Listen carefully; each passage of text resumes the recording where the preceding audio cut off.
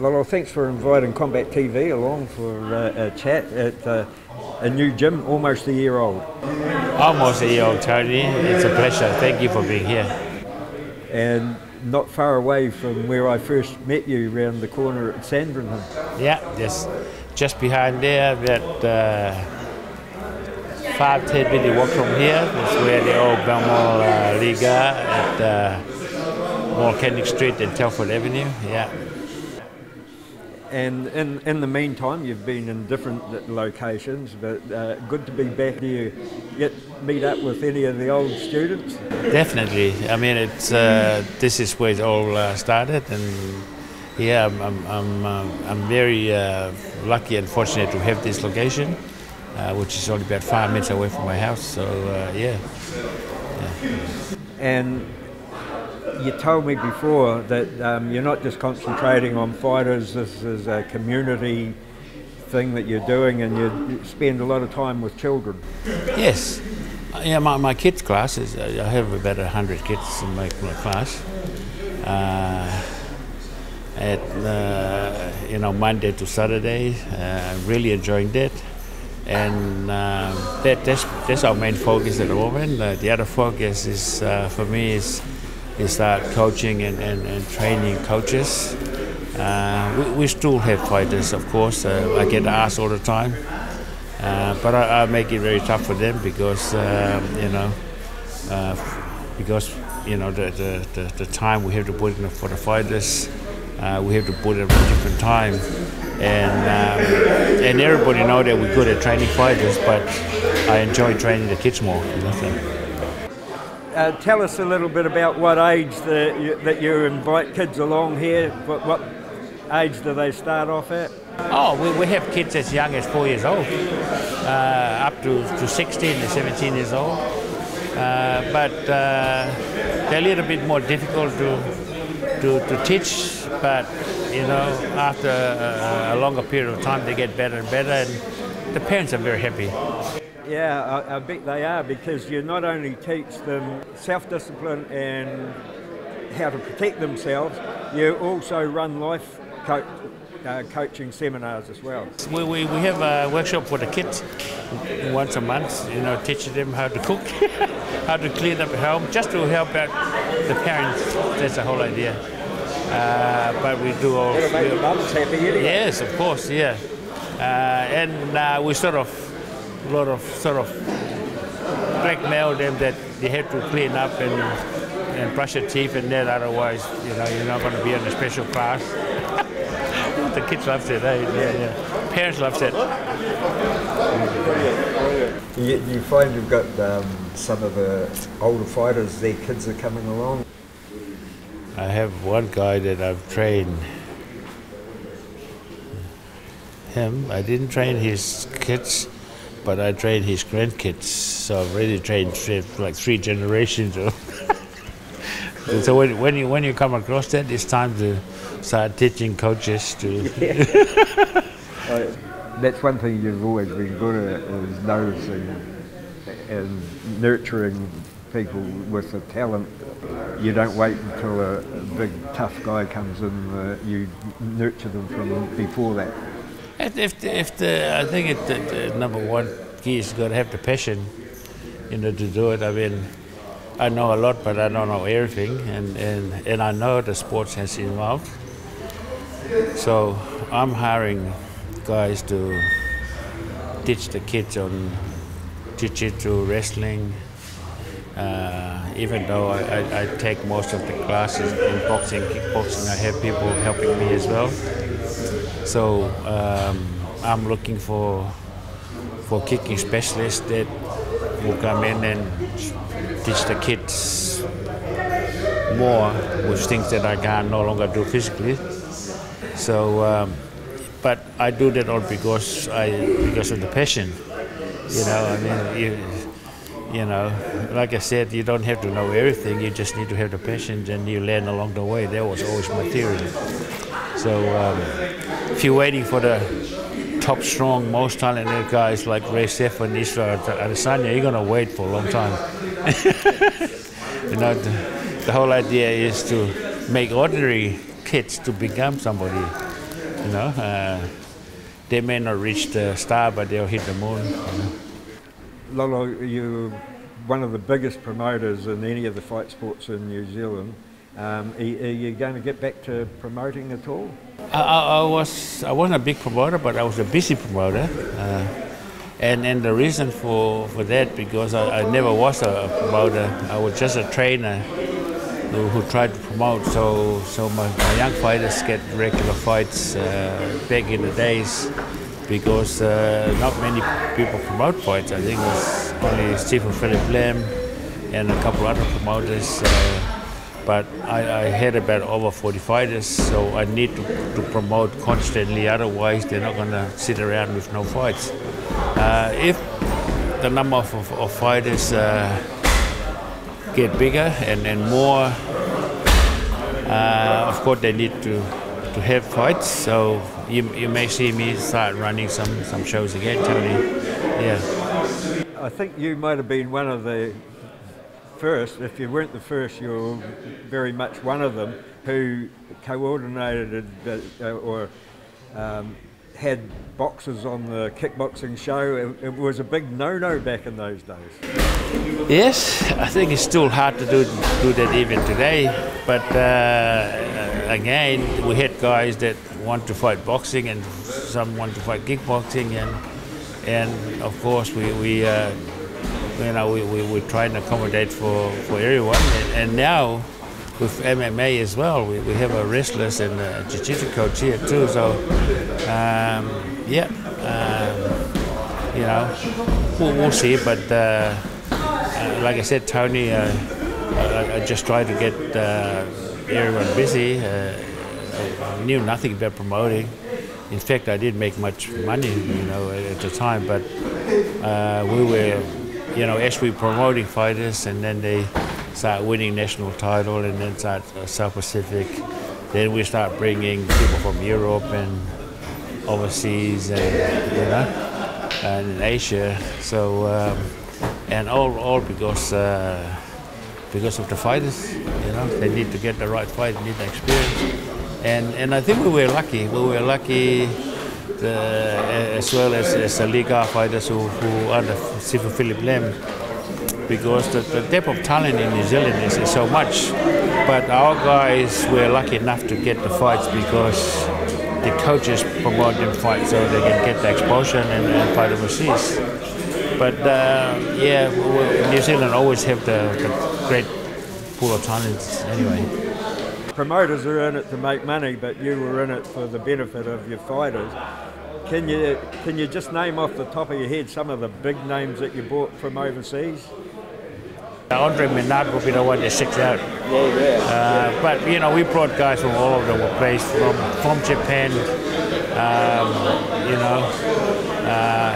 Canada, UK, USA. I just look at the rating and I see some of these guys and follow it, and then we brought them here.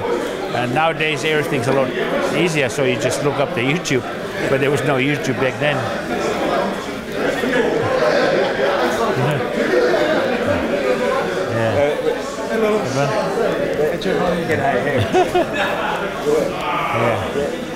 We don't seem to have the same big tournaments like when you were running big tournaments and Philip was running big tournaments with international stars coming.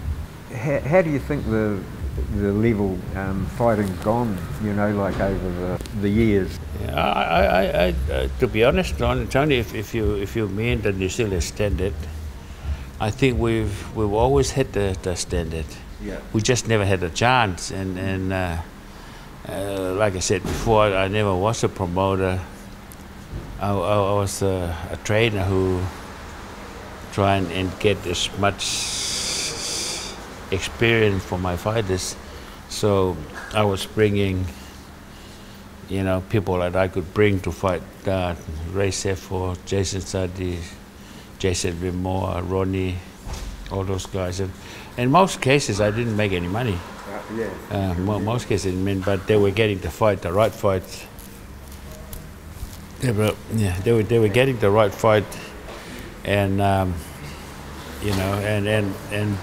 they were lucky that they were with me. There were so many other good fighters who never had a chance for that exposure, you know. So, but now with the social media and YouTube, you can sell yourself. You can get people attention. You can get promoters' attention overseas, and you know, some of the fights get opportunity to fight, and of course.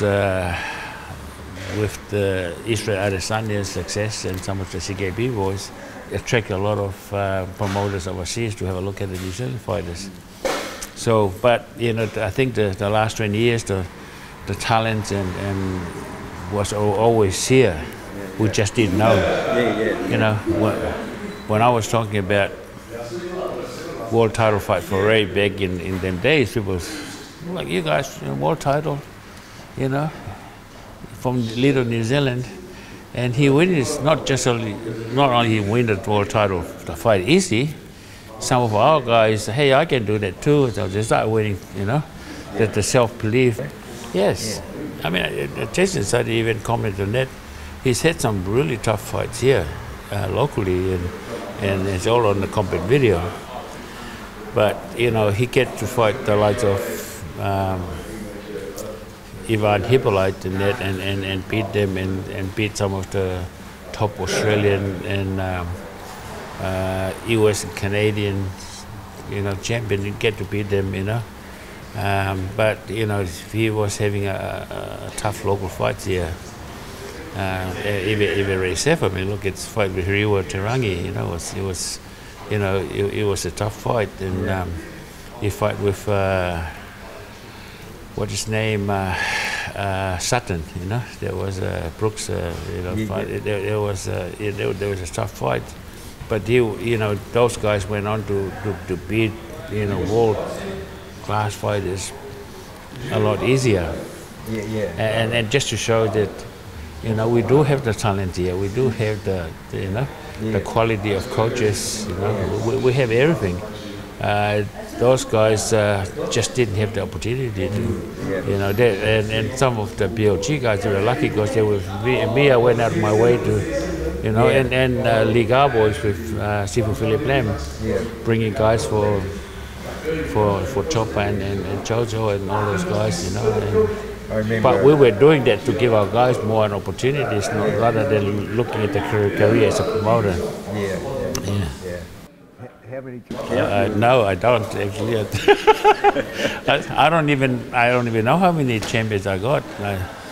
Some of the guys that they're following here, some are not here. It's not that important for me to count. When someone, I want to fight for title, and then our goal is to help them. But to honestly tell you, I don't know, and I don't really care, you know. Well. It's Easter Monday, and most people are having a holiday, but this place is really filled up. Well, I think Easter Monday there was no training throughout the weekend, and I thought, oh, let's train on Monday at 10 o'clock. And they were sick of sitting at home, that's why everybody here. But we got some of the boys from the other Lee Gar branch coming to do some sparring also. So, yeah. Hey, it's all right if we just have a look at you doing some work. Go for it, Tony. Hey, thanks once again, Lollo, and congratulations on the new premises. And I look forward to working with you at the fights again. Thank you very much. Thank you, Tony. Liam, I'll get your big fella with the manager if you want to get the box, and I'll get Jerome to do this, guys. Oh yeah. Hey. Nice, good work. Spar!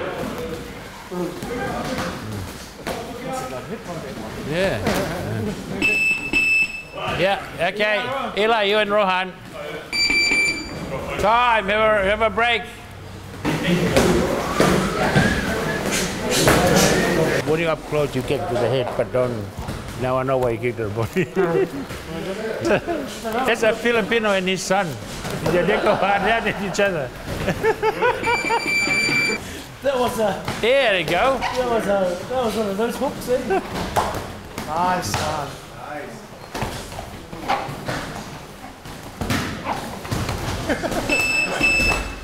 Don't pause, Billy.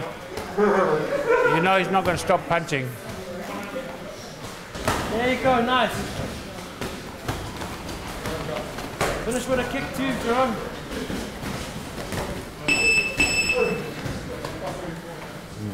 So make sure you check your distance with this guy. He's got long arms. When you go for the low kick, Billy, don't go for the joint. Just go for the calf to put him off balance. You know, to put him off balance. Just snap it hard. It's not a power kick, but just put him off balance. Okay.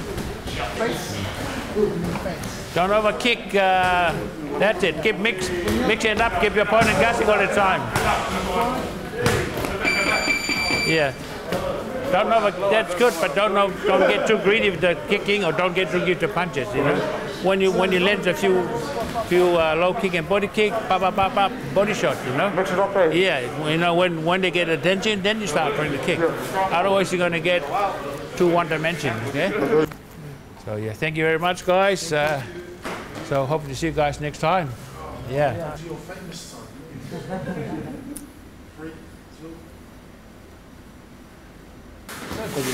Man, rum and coke must be good for you, eh? Sorry? Rum and coke must be good for you, man. What's up, excuse me, brother? Hey?